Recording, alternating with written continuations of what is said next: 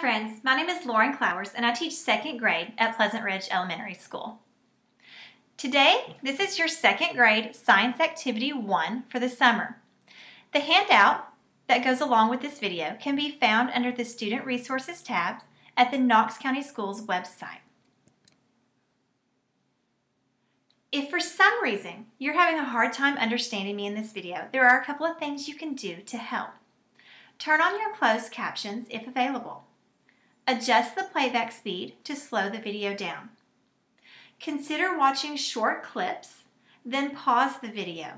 Listen and watch again. And lastly, ask someone in your home to watch the video with you. Stop frequently to talk to your partner about what you've heard and what you understand. So what are we going to be learning about today, friends?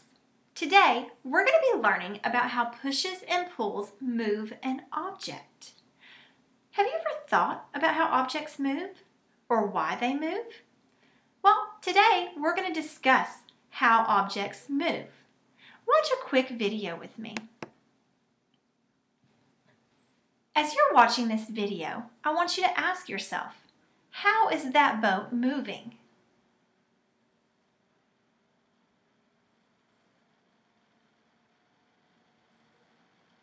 What kind of boat is this, friends? You're right, it's a sailboat, which means there's no motor to move this boat. So what is moving this boat? If you said wind, you're absolutely correct. The wind is pushing against the sail to move the boat forward. What about the water? Was the water helping to move that boat? It's a little tricky, isn't it?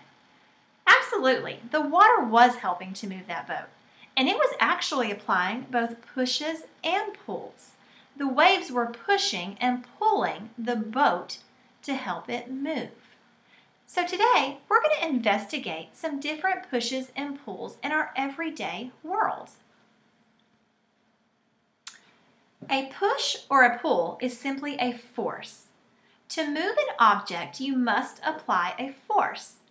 So look at a couple of these pictures. How are these objects moving? Well, the little boy is pushing his brother in the toy car using his arm. The bicyclist is pushing his foot against the pedal to move his bike forward. So a push is moving the object away from the push. Hop over to the other side of the screen. Do you see the gentleman pulling himself closer to the bar? He's using his arms. Or the team at the bottom of the screen pulling the rope closer to their body. A pull moves an object towards the pull. So let's take a closer look. Let's look at these pushes. How many of you like to run? I love to run. It's all I do in my free time. But how is a runner pushing? What part of her body is she using to push? Those are some great questions. A runner is using her foot or feet to push off of the ground. So she's pushing the ground away. How about the light switch? What do you use to flip a light switch up and down? You're right, you use your finger. So as you take your finger to push the light switch up, you're pushing it away from your finger. And look at the lady with her shovel. How is she applying force to that shovel? She's using her foot to push the shovel away down into the ground. So the key takeaway with a push is you're moving the object away. Let's look at some pulls. A pull does the exact opposite as a push. A pull brings the object towards the pull. So think about that for a second. When you reach and you grab a door, you're bringing that door closer to your body. Or when you're pulling a sled or a wagon or maybe a toy train, you're moving that object closer to your body. There are some pulls that aren't as easy to see, like when you grab your backpack off the floor and you pull it up onto your shoulder, or when you lift or pull a heavy bag up off of the ground. Those are pulls as well. A pull brings the object closer to the body. So let's hop up out of our seats for a second. We're going to do some pushes and pulls with our bodies. Are you ready?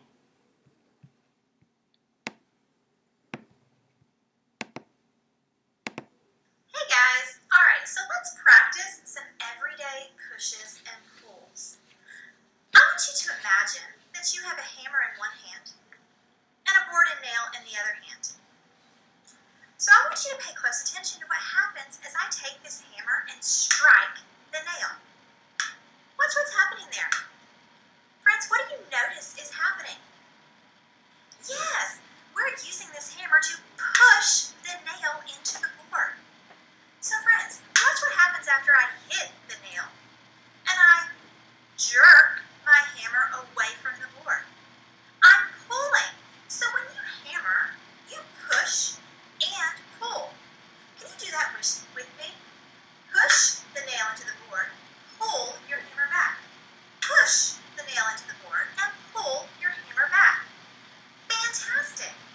People who are in construction or people who like to build objects use force every day by pushing and pulling a hammer, or maybe pushing and pulling wheelbarrows. So friends, let's think about another way that we use force in our everyday world. How many of you guys like to dig in the dirt? Or maybe go to the beach and build sandcastles? I absolutely do. So Miss Flowers, friends, I want you to think, when you're digging in the dirt, a lot of times we use, you got it, shovels. I want you to think about how we use that shovel. We plant the shovel onto the ground. We lift our foot and push the shovel into the ground. We use our arms to lift the dirt and then toss it, right? Grab your imaginary shovel. Do it with me. Plant your shovel on the ground. Lift your foot. Now push the shovel onto the ground. I want you to use your arms to lift or pull the shovel away from the ground. And now dump your dirt. Let's do it one more time. Take your imaginary shovel. Lift your foot and push the shovel into the ground. Pull the shovel away from the ground and toss your dirt. Do you see how we apply force to the shovel?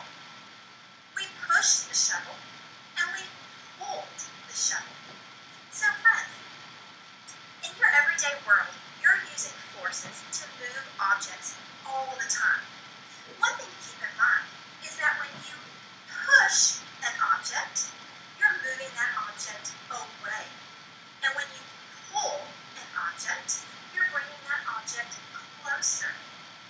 Do you have time for one more activity? Fantastic. I'm going to pull my hair back for this next activity. My friends, I want you to just jog in place. Can you do that? As you're jogging in place, keep going, don't stop. As you're jogging in place, I want you to ask yourself, what part of your body are you applying force to? Yes, you're lifting or pulling those legs every time you run, walk, or jog. So, in your everyday world, you're applying force to objects all the time. Are you ready to go on a search for your own objects that you apply force to? Fantastic. Get ready to pull out that task sheet. I can't wait to see the objects you find.